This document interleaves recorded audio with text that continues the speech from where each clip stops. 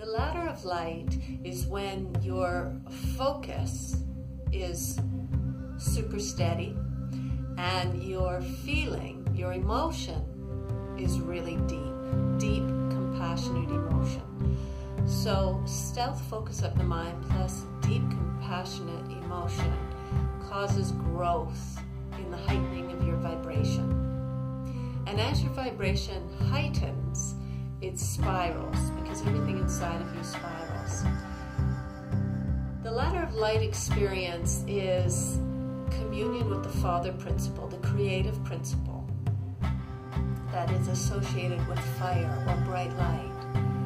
And as you hit this height of vibration and meditation, you come into contact with the Father principle. And it's like walking into a cathedral of noble kings, being in a castle filled with bright jewels. And your mind is so focused, and you must maintain this focus.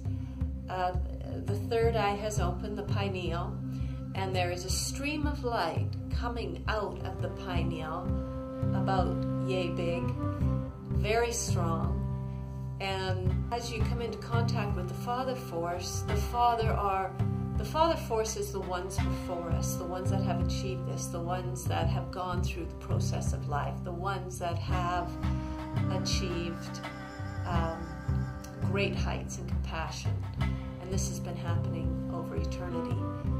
That's all we have is eternity. Life is merely a stepping stone to where we're headed. This is the matrix. Earth is the matrix from where it all grows from.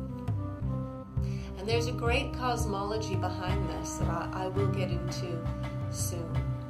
So the ladder of light, you meet the Father and you're unable to sustain that vibration, so you must spiral all the way back down to whence you came from. And as you spiral down from whence you came from, you witness every life that you've ever had. And I mean every life, through not just the human kingdom, but the animal kingdom and the mineral kingdom, the insect kingdom, and so forth.